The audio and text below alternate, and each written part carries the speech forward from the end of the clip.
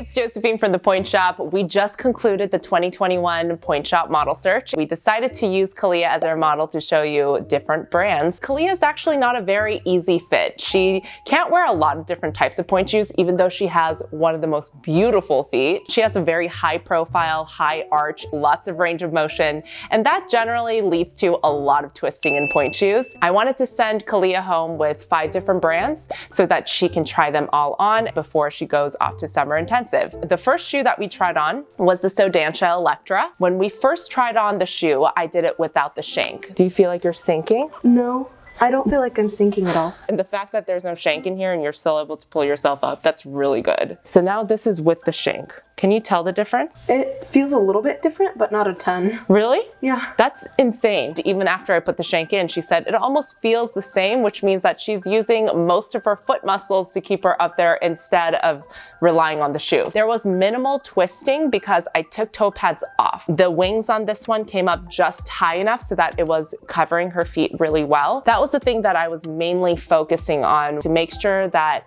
she had ample room to go around her bunion area. But I wish it was slightly less tapered so that she had a little bit more room for her metatarsals here. Second shoe that I fitted her in is the Capezio Ava. I usually have tighter shoes because the heel always disappears. This is a very low heel. So this part right here actually I love. This one's actually twisting less than the Electra. In my opinion, this part fit perfectly and she looked really stable in these. The lower heel looked great on her, but I could see that there might be problems having that heel slip off during class. Even though it was really pretty, sometimes the prettiest thing is not the most functional. I think she looked really stable. It was just a little soft, so she was balancing at the top of the platform instead of right at the center. The third pair of pointe shoes that we tried on was the Russian Pointe Brava. This is the widest in this shoe.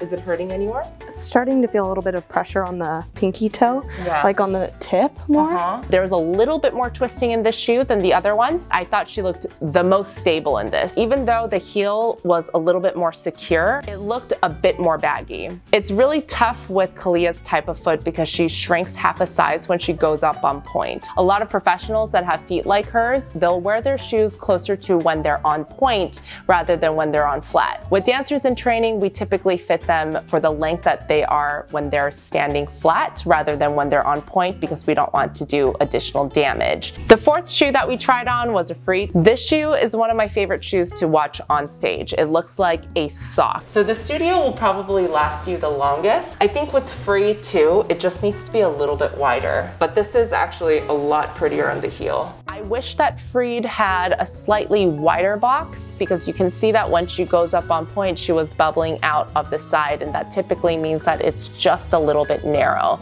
So I didn't want her to feel like she was being crushed. If it had a little bit more of a throat, then I think all of her joints would have sat a little bit more comfortably. And I saved this one for last because this is the brand that Keliah is already in. We tried the Nikolai, so we actually tried on the new Stream Pointe. Oh yeah, this one's soft.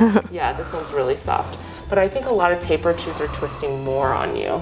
I think this is too soft, but I like this shape better. The new Stream Pointe is a bit wider and the shoe was a bit softer. For shows, for class, for rehearsal, for auditions, for things that you want a little bit more movement, I thought the Stream Pointe looked beautiful on her. It's very interesting to see the same dancer in different brands because every brand is made on a different last. It's made with different people. It's made with different materials. I think it's important for dancers to continue to explore different brands and different sizes to see what feels better. What worked for you 6 months ago may not work for you now. So if you want to just check it out and try different brands, then you can make an appointment just to see if something else works even better for you.